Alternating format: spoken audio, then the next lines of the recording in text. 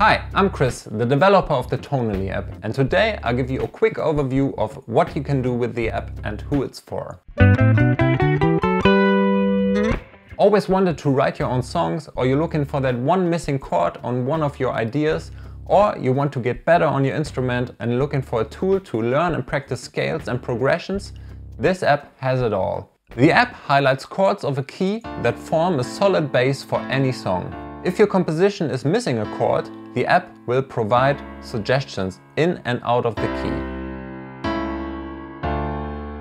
Of course, you can do more advanced stuff like borrowing chords, adding chord extensions or different bass notes. Once the song is completed, you can export a MIDI file and continue working on it in Ableton, GarageBand, Logic or any other DAW you're using.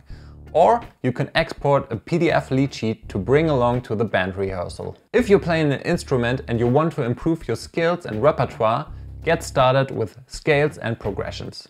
The app includes popular songs and a section for learning and practicing scales. Basic scales are included, more than 80 advanced scales can be unlocked with the Scales add-on. And of course, the app will show you how to play those scales and chords. Integrated are the most common string instruments with different tunings and an interactive piano so that you can even practice scales or check out melodies on the go.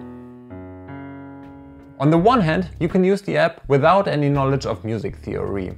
On the other hand, you can use the app to train and internalize your understanding of it. It's up to you how theory-based you want to use the app.